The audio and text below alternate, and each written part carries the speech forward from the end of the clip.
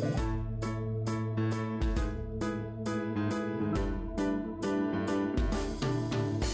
class, welcome to Math That's Fundamental. Today we're going to be talking about geometric probability. So the general equation to find the probability of an event occurring is shown by this formula here. So we have the number of favorable outcomes in the numerator and the number of possible outcomes in the denominator. Now the geometric probability is going to be slightly different.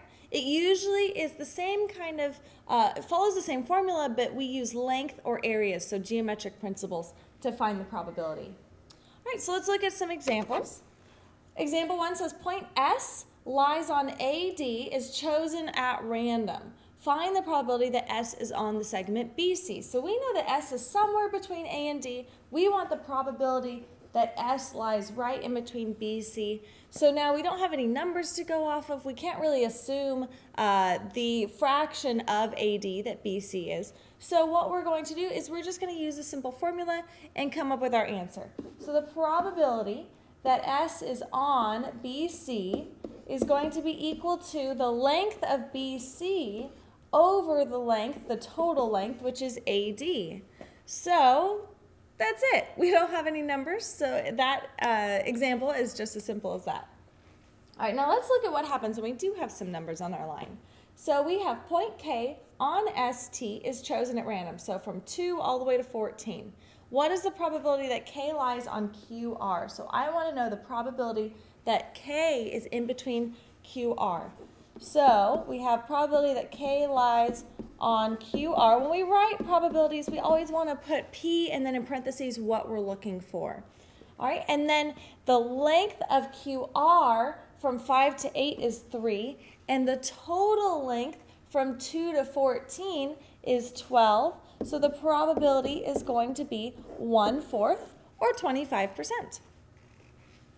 All right, example 3, a commuter train runs every 25 minutes. If a commuter arrives at the station at a random time, what is the probability that the commuter will have to wait no more than 5 minutes? So we have 25 minutes total. We don't want to wait for any more than 5 minutes. So if we draw a picture of what's going on, here's 0 minutes, and here's the train showing up at 25. We can break this into 5, 10, 15, and 20. So equal pieces here, or almost equal. Let's make that equal there. All right. And we want to know what's the probability that if I get to the station, I'm only going to wait in this section between 0 and 5.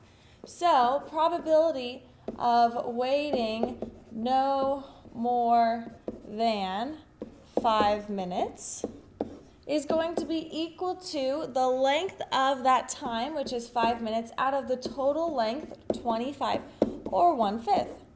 So a lot of these problems are going to be pretty simple and quick.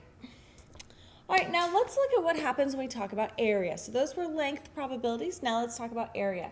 So the probability that a point S lies in a region, so in the area of a region, is going to be represented by doing the area of the desired region over the area of the total or the entire region.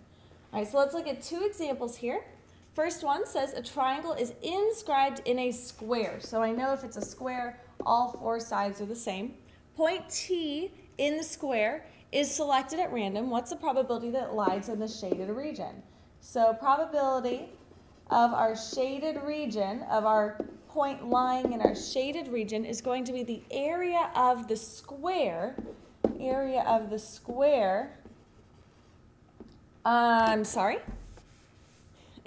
triangle, or shaded, well, okay, to get our shaded region, we want the area of the square minus the area of the triangle to get that shaded piece, all right, over the total area, which is the square. So here's kind of a basic idea of what we're going to do. So area of the square is going to be 25 inches squared minus the area of our triangle, which is 1/2 of 5 base times height, which is 5, all over 25. And then we want to simplify this. So we have 25 minus half of 25 is 12.5 over 25. Simplifies to 12.5 over 25, which then simplifies to 1/2. Try not to mix decimals inside of fractions. You'll always want to keep going until you have a whole number over a whole number for your fraction to be simplified. All right, and our last example, a little bit more going on here. So suppose you have a simple dartboard shown here. The small circle has a radius of 3 inches. So let's start drawing on our picture. Small circle has a radius of 3 inches, and each section also has a width of 3. So that means our medium circle is going to have a radius of 6, and our large circle is going to have a radius of 9. So each one is 3 units. Assuming the dart lands on the board, that you have some skill involved here, find the probability that it lands in the outer ring, the middle ring, and the inner ring, or the inner circle. So let's talk about our circles and then our rings. So we're going to kind of do this step by step. So let's find the area of the big circle, the large circle, not the ring, but the circle itself. So my radius is 9. 9 squared times pi is going to be 81 pi. Area of my medium circle is going to be 6 squared pi, so 36 pi. And the area of our small circle is 3 squared pi, which is 9 pi. And of course, we have inches squared on each one of these. Now let's talk about the rings. So to get the area of the large ring, I want to take the area of the large circle and subtract the other 2 pieces. But I don't really know the middle ring yet, so really what I can think of is just the large circle minus the middle circle. Because inside the middle circle, we have all of the white space and the shaded circle in the very center. So that's going to give us the outer ring. So area of the outer ring is going to be 81 pi minus 36 pi. And then simplifying that, we get 45 pi inches squared. So there is the area of my outer ring. Now, area of the middle ring is going to be the medium circle, which is 36 pi minus the inner circle, which is 9 pi. So now we have 27 pi inches squared. And then the area of our small is actually the same circle as the one we've already calculated, so that's 9 pi inches squared. Now that we have all of our areas, we can start finding our probability. So the probability of the outer ring is going to be the area of the outer ring, 45 pi, divided by the area of the entire board, which is the large circle, which was 81 pi. And we want to simplify that. We get 5/9. Now notice I had units on my areas on top and bottom, inches squared, but I'm not including units on my probability because probability is just a percentage. It's just a fraction of the whole thing. So we don't want to include any units on our probability, only on the area portions. All right, now the probability of getting it on the middle ring is going to be the area of the middle ring, 27 pi inches squared, over, again, the total area, 81 pi inches squared. And simplifying that, we end up with 3/9. So our probability of getting our dart in the middle ring is smaller than the outer ring.